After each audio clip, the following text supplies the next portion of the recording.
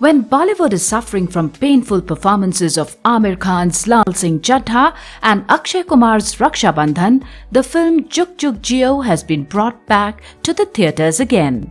This family entertainer, starring Varun Dhawan, Kiara Advani, Anil Kapoor and Neetu Kapoor, has been released in theatres across India. Dharma Productions announced the same on Twitter and added that the film has been re-released on popular demand. Jug Jug Jio will be screened across the country in the coming week to bring back the audience on holidays like Parsi New Year and Janmashtami. Till now, Laal Singh Chaddha and Raksha Bandhan have not seen growth in box office collections. Distributors and theatre chain owners are cancelling these films as they are suffering losses. While approximately 1,300 shows of Laal Singh Chaddha have been cancelled, Raksha Bandhan has seen a cancellation of 1,000 shows across the country. This has led to a rise in demand in bringing back the family entertainer Jug Jug Jio on the silver screen.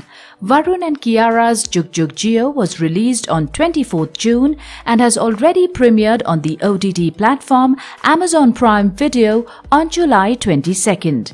The film collected approximately Rs 90 crores in India upon its release in June 2022. Jug Jug Jio is a tale of two couples from different generations entangled around the issues post-marriage.